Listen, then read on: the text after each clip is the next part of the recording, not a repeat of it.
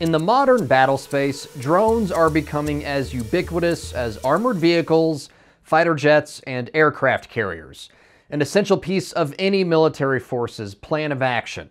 While defenses against traditional means of warfare are as tried and tested as the vehicles they aim to stop, counter-drone defense is a new but rapidly evolving piece of any military's battle plan.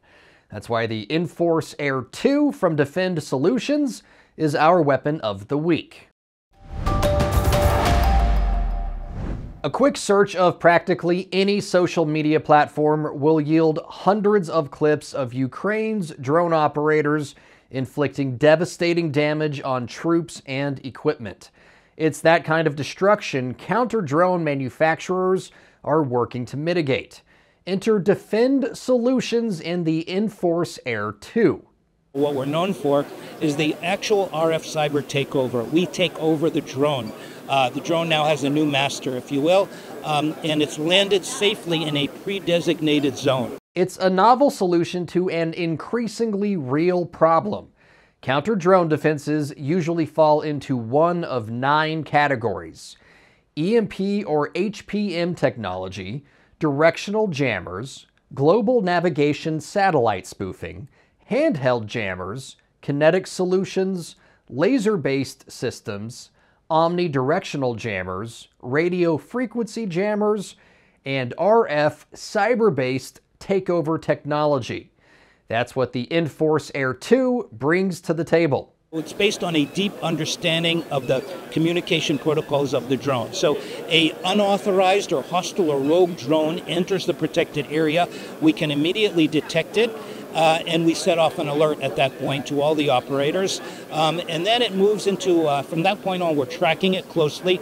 We're not tracking only the drone, but also the pilot and the takeoff position. Jeffrey Starr, D-Fend Solutions CMO, says this takeover approach not only reduces or eliminates the number of limitations found in early counter-drone technology, it opens a window into all kinds of information.